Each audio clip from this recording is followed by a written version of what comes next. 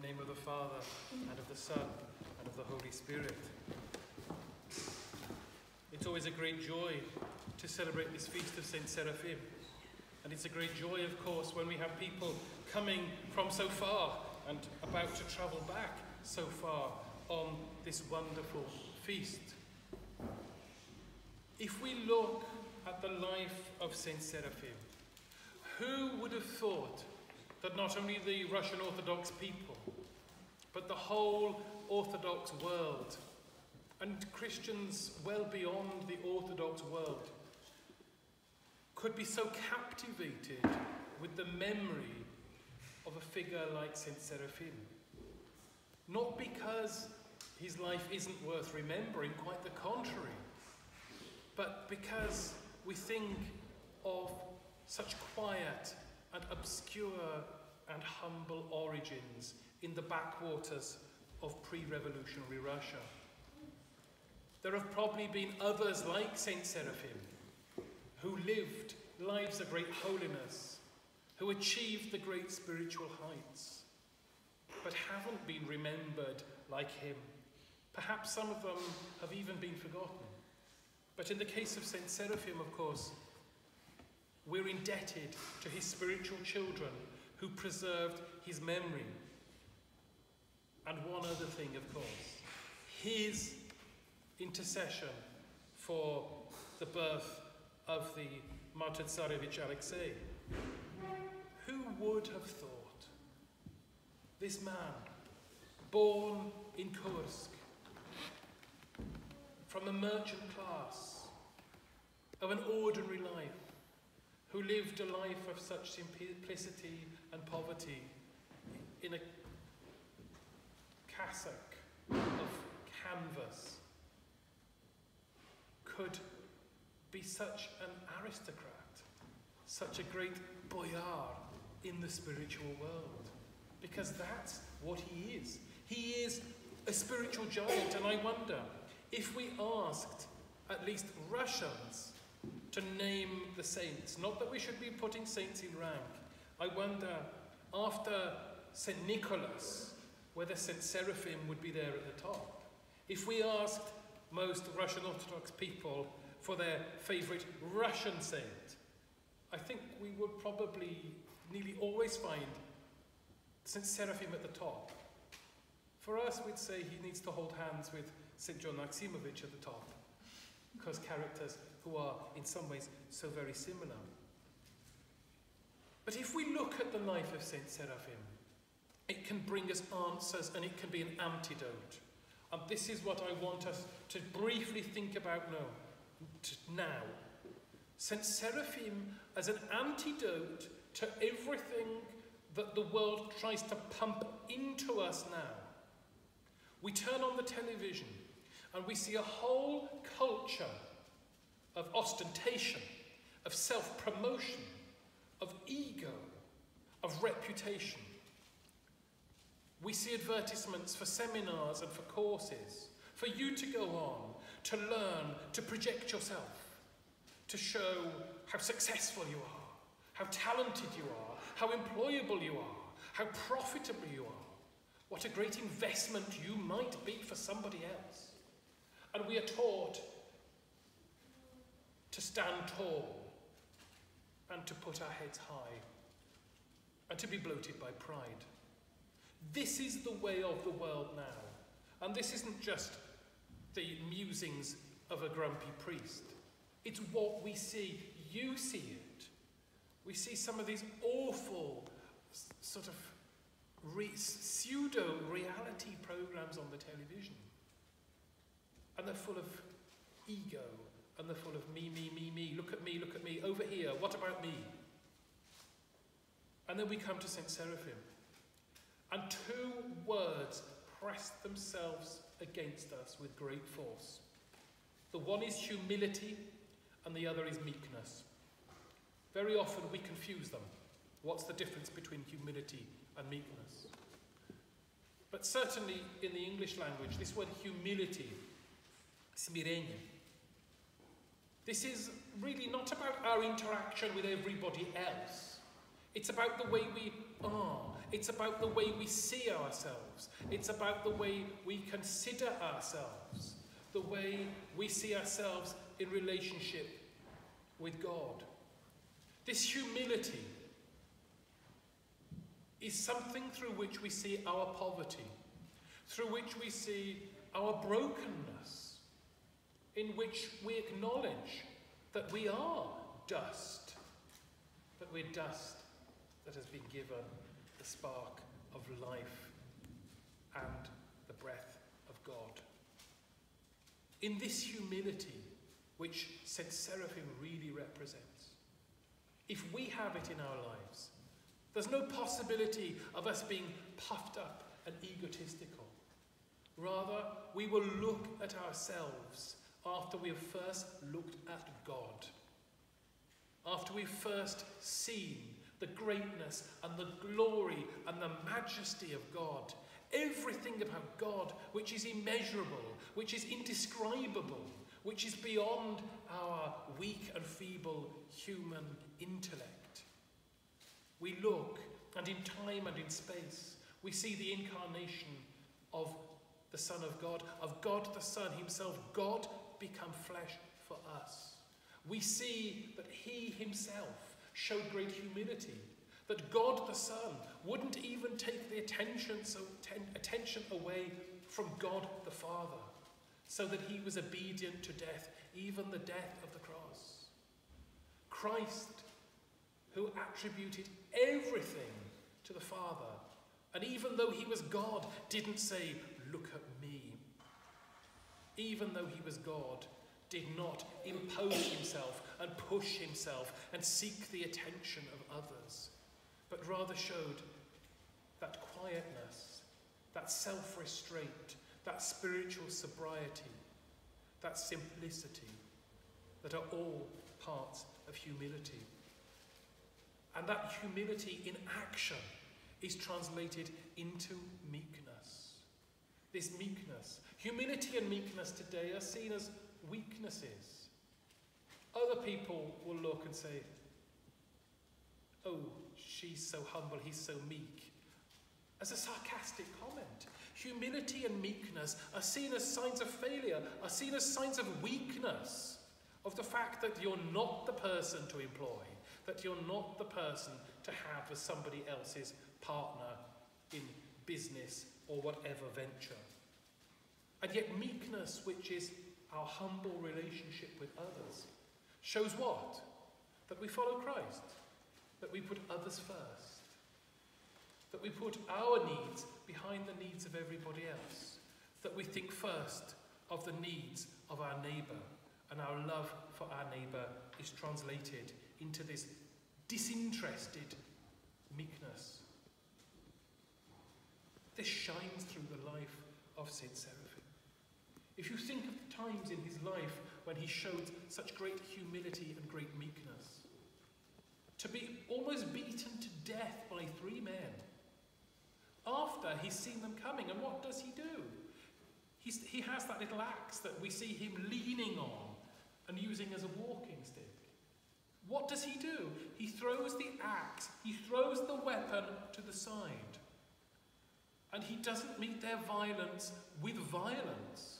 He follows the examples of those that will very shortly celebrate St Burry's and St Gleb. He shows meekness in the face of violence. He rather says, "Here I am, do what you must." He will not fight evil with evil. He would rather be a victim. When those men were caught and went to trial, you probably remember from the life of St Seraphim, he doesn't go to give all the evidence and say, "Yes, and they did this, and they did this, and they hit me, and they did this, and they kicked me, and they swore," and go into details. No, he pleads before the judge for clemency, for mercy for these men who gave him injuries which resulted in that hunched way that we see him in many of his icons. Physically life-changing injuries. And he still pleaded for mercy on the part of those that had done this. that is to the way we often are. Tit for tat, spitefulness, pettiness. We remember the wrongs often from when we're children. We remember cruel things that were said to us by other children. They may perhaps remember cruel things that we said to them. We remember the teacher at school who was horrible to us, who picked on us, who humiliated us. We go around with all of this baggage, and then we come back to the life of St Seraphim, who won't even accuse somebody else and judge somebody else in the present after they've left him for dead in the very near past. How much can we learn from this? It's not to say that we should go looking to be met with violence, that we should go looking to be met with cruelty. But it's saying that we should look on the world and our neighbours in a different way. And that's the point. These three men who beat this monk to within an inch of his life, in his mind were his brothers. They were his neighbours. He wouldn't judge them. Why? Because he was so aware of his own self that he wouldn't put himself above these men who had even done just such a terrible thing. How easy it would be. We would look down on these people straight away. We would condemn them straight away. But St Seraphim wouldn't even judge them. He wouldn't condemn them. He didn't want anybody else to condemn them. This is the gentleness, together with the humility and the meekness that shines through this life. And we are called to this also. Before the creed, of course, we sing, "Let us love one another, that with one mind we may confess." And we often forget where that love needs to be going. The love isn't always to the obvious places. To mum, to dad, to sister, to brother, to granny, to granddad, to best friend. The love, when we say let us love one another, means that we are going to be loving or trying to love people who do not love us. That we are perhaps trying to love people that hate us. That people want our own destruction. People who are jealous of us. People who want what we've got. And people who will do things to damage us. And yet we're still called, even in that, возлюбим друг друга, to reach out to all of these people. That's what we see in this life of St Seraphim. And then we think of other characteristics. We see his prayer. You or I are not probably very likely to be kneeling on a stone for 1,000 nights, days and nights. And yet we are still called to prayer by this wonderful example of St Seraphim. Whether he was praying in the forest or praying in his hermitage. This prayerfulness is our calling. It's not just the call of monks and nuns. He was a podvizhnik. He was an ascetic. Every one of us is called to be an ascetic. If you don't want to be an ascetic, tough luck. It's the call of your baptism is to be an ascetic. The call of your baptism is to fast.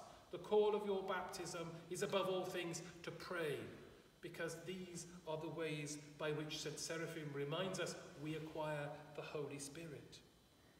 These are the ways into that deeper spiritual life, the consolation that comes from God, the grace that comes from God, that makes it possible to cheerfully put up with life-changing injuries that make an old man stoop and humped and in pain. Remember, he was an injured man recovering from horrendous injuries when his knees went down on that rock and he prayed and prayed and prayed. A man in pain but praying. Why?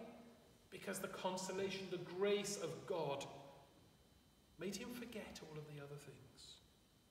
We all have things in our lives that are painful and broken. and that deeply affect us.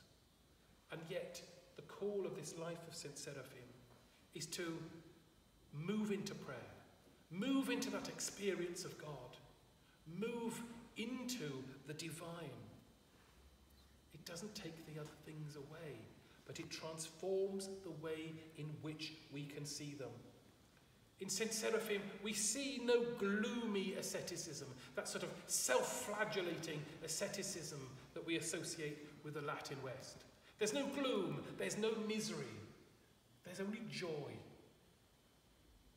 If we say, Prepodobni Seraphim, most people will think perhaps of two phrases. It could be one of those psychological tests. I say something, what's your answer? And very often if people say, Prepodobni Seraphim, I think of two phrases. You're thinking of them already. Radost moja and Christos voskresie. These are the things that shine through. And these are the things which must shine through our lives. My joy and Christ is risen. Because despite everything in our lives, St Seraphim leads us into the Paschal mystery.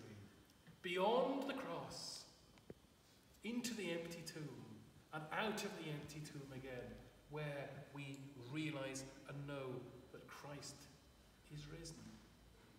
Not that Christ has risen, that Christ is risen. And I hope that we can all remind ourselves of St Seraphim's life. Go away. Read his life if we need to refresh our memories. Pray the Akathist, which is full of biographical detail. And go there and see all of these things. To find this humility, to find this meekness, this acceptance of things that happen in life, that we don't always like, that we don't always want to do.